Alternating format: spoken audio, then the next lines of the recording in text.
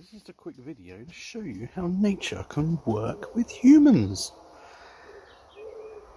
All these hazel trees were kindly planted in the garden by our resident squirrel, which will be used for hedging. I didn't have to do anything. He did all the work. I saved some, so he's got some food for winter. But we got these growing all around the garden, popping up everywhere. It's so cool. This is an apple tree. An apple in the fridge had gone all wrinkly and old. When I opened it up, the seed inside has started to germinate. So I decided to plant it in a pot, and this is the result.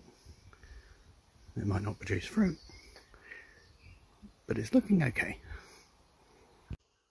And these are potatoes. Potatoes. Most of these, or some of these, were found in the garden from discarded food scraps. That was to try and condition our soil. So we decided to put them in pots. And now we're going to have 1 billion potatoes. Awesome. Say hello to borage. This is our burst flowering borage plant, also known as the starflower. If you extract the seeds, you can make some incredible ointments.